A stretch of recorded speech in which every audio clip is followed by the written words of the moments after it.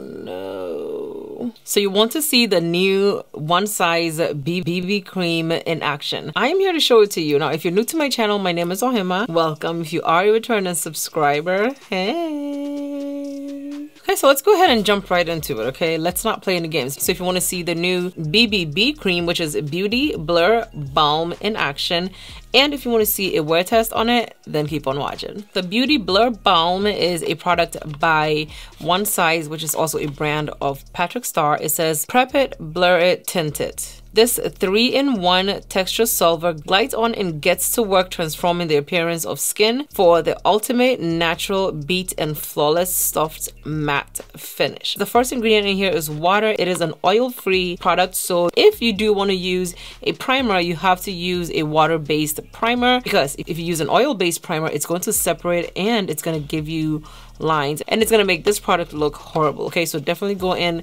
with a water-based primer. BBB cream comes in 18 shades and it retails for $33. We have here the deepest shade, and this is the shade Deep 3N. It's a very deep foundation with neutral undertones. Okay. So this is the One Size BBB cream. This is what it looks like. I really like the fact that I can see the shade of the product through here. This is not a very fluid foundation because I don't hear it slushing around in the container.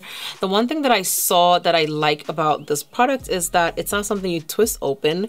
It's just something that you push and it opens to the top, so you can just go ahead and squeeze it on and apply it to your face, okay? Oh, okay, so if it's new, you have to definitely go ahead and open it and take that thing off the top. Okay, so let's go ahead and swatch this and see what it's all about. Ooh, it does come out looking kind of matte. This is the deepest shade that they offer. It looks very good on the back of my hand. The question though is that, is it gonna match my face? Because if the product is not deep enough on the back of my hand, then it's not going to be deep enough for my face. Interesting. I'm gonna let it sit on my face for a second and then I'll decide on whether or not I'm gonna use it, because it does match the lighter parts of my face, but the way it's looking like if I apply it to my face, it might maybe come out a bit too bright for my skin tone, and I don't want to use a product that's going to make my face too bright to my face. So I'm going in with the e.l.f. Power Grip Primer to the left side of my face.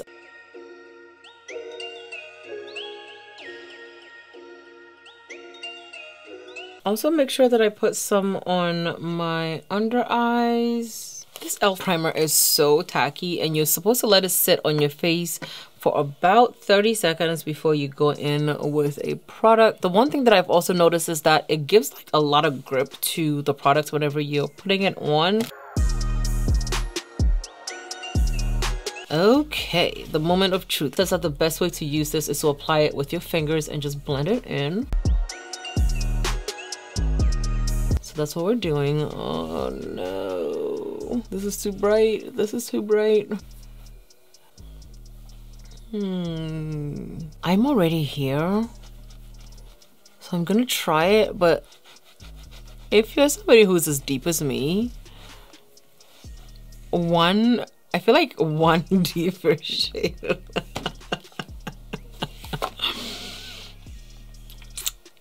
Guys, this is too bright. With contour, I could definitely deepen it. This is definitely one of those situations where I'm gonna wash my face and you're gonna see that my skin tone has completely changed from what it was like before. If you're someone who's lighter than me, this would be like a spot-on match for you. So this is it applied to my face. It's definitely given medium to full coverage because it has been able to cover everything that is not an exact match for it. The lighter parts of my face where it matched was right here.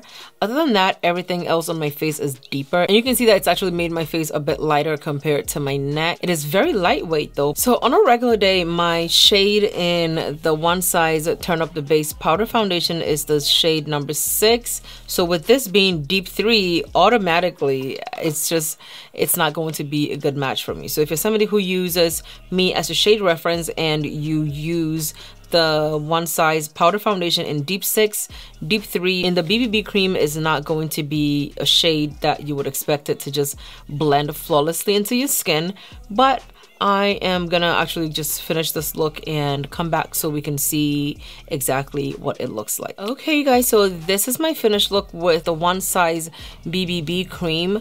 I was able to achieve a look like this with the help of some amazing contours and some blush. Just because I was able to make it work doesn't mean that it would work. Does not mean that I would actually say, oh my god, look, it matches and it blends so beautifully into my skin, because it really doesn't. I think I'm gonna do the wear test. The time is now 4:54, so we'll say it's 5 p.m.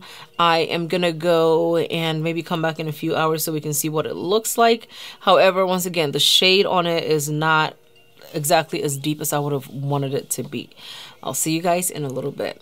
The time's at 10 p.m. So I finished my base around 4, and then whenever I finished everything on top of it, it was around 5. So it's been 6 hours since I did my base, and this is what my face is looking like. This wear test was not like any other wear test where I just sit around and wait for my oils to come through. This wear test, I actually did something. I was on a ladder putting up ceiling curtains. It was a whole lot. I was sweating, I was hot, but this is what my face is looking like. On the left side of my face, I have a primer and the product, and on the right side of my face, I have only the product. This is what it looks like. I feel like it looks really, really, really good for 6 hours without touch-up and with me sweating all over the place. First thing that I noticed is that my foundation right here is missing. If you can see, my smile line right here is missing. Over here is fine. I feel like it's because of the primer. If I had a primer all over my face, it would have been okay. So we'll just use the corner of my nose for this because, you know, at this point, the corner of my primer side is very oily. The oils on the no primer side is still oily. You can see that the oils over here extend up to here, and I feel like you can literally tell that it's only a little bit of oils. Over here, it's showing like all over here is oily compared to here where it's only showing like from here to here is the oils. Other than the oils being a little bit more on the no primer side and the foundation being missing from my smile line, I feel like it looks really, really good compared to the primer side. The thing I'm gonna keep in mind is that if I want to have more oil control with this BBB cream, I'm going to have to use a primer for it. Based on the shade, it is not my shade. Based on everything else, it seems like it's a very good contender for a product that you can put on and sweat through it and it will still be on your face, because if I tell you I was sweating, I was sweating. So I'm gonna go ahead and blot this. So that is it for me showing you guys the One Size BBB cream. Let me know down below in the comments what you think about the foundation shade Matte. If you want to see the shade reference for my One Size powder foundation, I'm gonna put it right here so you can check it out. That way you can see a difference between what this foundation looks like and what that powder foundation looks like. Let me know what you think about these two shades. See you in the next video. Bye.